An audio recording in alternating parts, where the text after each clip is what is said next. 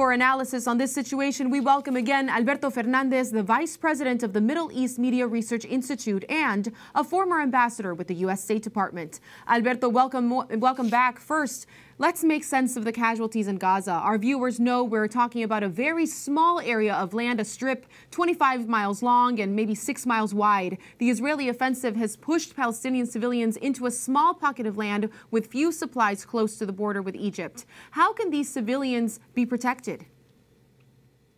Well, it's a almost impossible situation for civilians to be protected in a war in such a small area. There are going to be civilian casualties, and there have been thousands of civilian casualties. The numbers may vary, and Hamas plays games with numbers, but there's no doubt that the death toll and the suffering is tremendous. There's no doubt about that.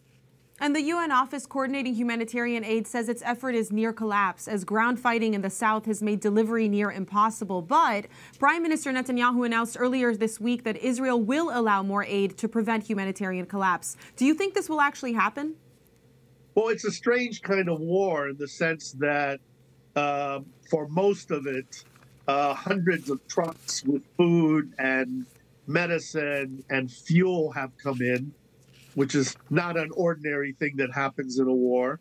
Meanwhile, Hamas has been able to fire 11,000 rockets into Israel. So clearly they have fuel and they have food for their fighters. So it's a bizarre situation. It's a great human tragedy.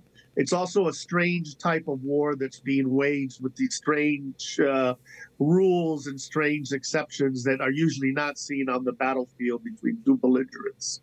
And the hostages are a big part of that. We'll hold on that for a second because I do want to talk to you about the accounts of the violent sexual crimes committed by Hamas against Israeli women hostages. We're 2 months into the war. People forget how unbearable it is to read these accounts. Is it possible that international groups are going to condemn Hamas for this? It seems that some of them, a couple of months afterwards, decided to condemn this. Their silence was damning in the first few weeks, but I know the UN and some of them eventually, a really, really long time ago, and after many noticed their damning silence, came forward and said something about it. But, better late than never, I guess. But of course, the problem with this is it generates distrust by one side of the fighting, meaning the Israelis, thinking that these international organizations are biased and that they have their own agenda. There's distrust from the international community as well when it comes to the protection of women. But now we're weeks into the release of some of these hostages, and their testimonies are really starting to come out. The smiling faces that were relieved to come home and were waving are now sharing these harrowing experiences. How will these stories affect the ongoing war, Alberto? Well, the truth comes out. And so we've learned, for example, that Hamas drugged at least some of these hostages as they were being released to make sure that they were placid and smiling and all of that. And of course, we know that the fighting restarted when Hamas refused to release the women that remain in captivity. And both the U.S. government and the Israeli government have said that was because it was very, very likely that these women, these young women, teenagers women in their early 20s, were being sexually abused by Hamas. And that's why Hamas was so concerned about not releasing them that it preferred to go back into the war rather than just releasing them and giving the people of Gaza a few more days of peace, a few more days to recover.